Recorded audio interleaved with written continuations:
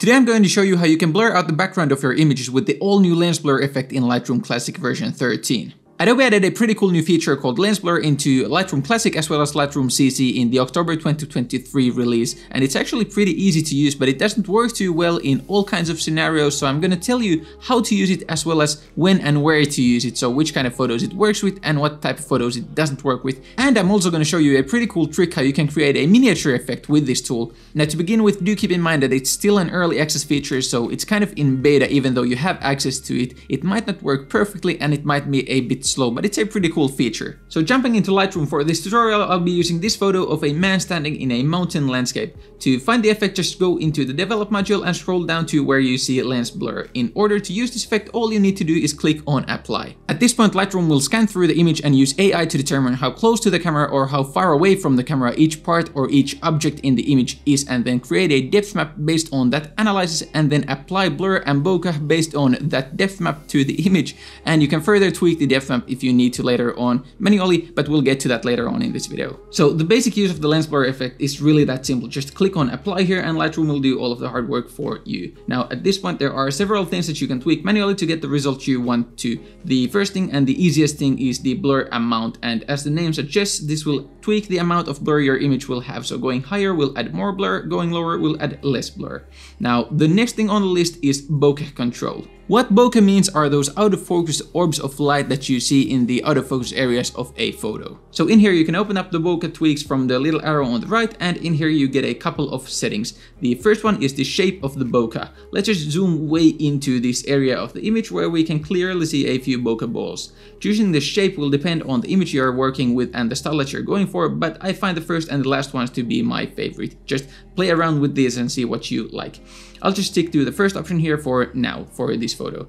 Under the shapes you have a boost slider as well. Now what the boost slider does is it just increases the brightness of the bright bokeh areas. So bringing the boost slider up will make the bokeh balls brighter and bringing it down will make them darker. So the next thing you have here is the focal range adjustment. On the right hand side you have two buttons. The first one is a subject selection button, and this will make Lightroom automatically select the subject of your photo and make sure that that subject is in focus. Now the second one is a target button that lets you select a target from the photo itself. So just select the target tool and then click on your image to select where you want the focusing point to be at. So the object that you select with the targeting tool will be in focus. Now below this you have a slider that will let you tweak the focal range or the focusing point if you don't want to use the subject selection or the targeting tools.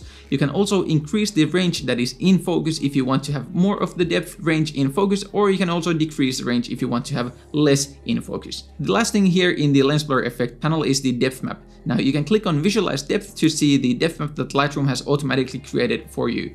The brighter or the yellower areas are the ones that Lightroom thinks are closer to the camera, and the purple or dark areas are farther away from the camera. Opening up the refine tab will let you refine the selection. So for example, if Lightroom has made a mistake with your subject, you can use the focus and blur options here to paint in areas of the depth map to be either blurrier or more in focus.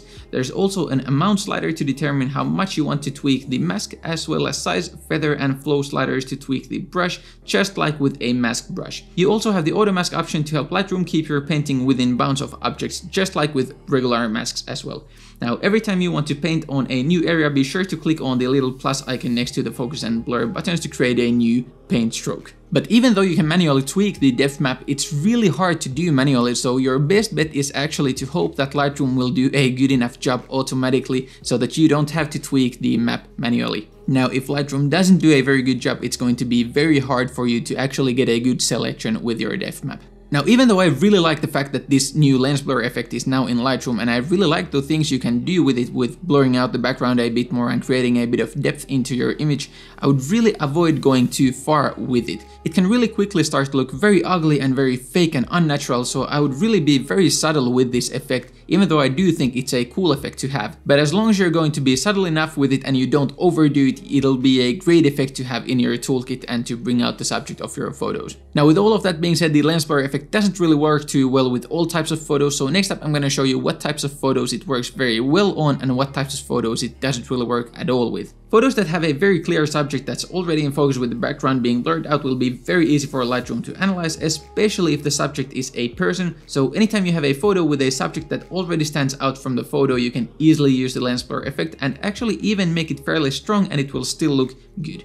Now keep in mind that the edges of hair will get a bit unnatural. Now even if you have a clear subject but you have some foreground elements in there, Lightroom may really struggle. So I find the lens blur effect to be quite bad with photos with a lot of foreground elements, especially leaves of trees. The blur just isn't going to look good and natural with photos with a lot of foreground elements. But do keep in mind that this is an early access feature, so I'm hoping it will get a lot better in the future, so maybe these issues will be fixed in future updates. Now also photos where you don't really have a lot of depth will be hard for Lightroom to analyze, and it will most likely create a depth map that is way too strong, once again resulting in a very unnatural blur. But however, these wide shots that get blurred out unnaturally can actually be made to look like miniature photos. So for example, with this photo, I'm going to set the target focal point on the bridge in the foreground here and then pump the blur amount all the way to 100, and this will give the photo a nice miniature effect so it doesn't look natural at all. But if this is an effect that you want to go for, then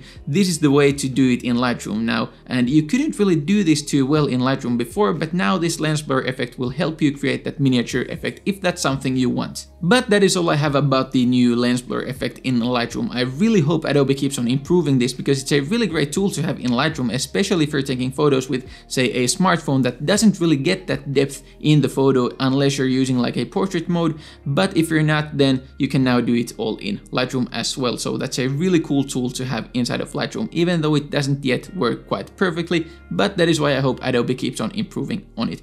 I'd really like to know what you think, so just drop a comment down below and tell me what you think about this new feature. And also, if there are any questions that you have, just drop a comment down below and I'll do my best to help you out, even though I don't work at Adobe, so I might not know everything, but I'll do my best to try and help you out at least. So that is all I have for today. Thank you for watching, and I hope I will see you in the next one.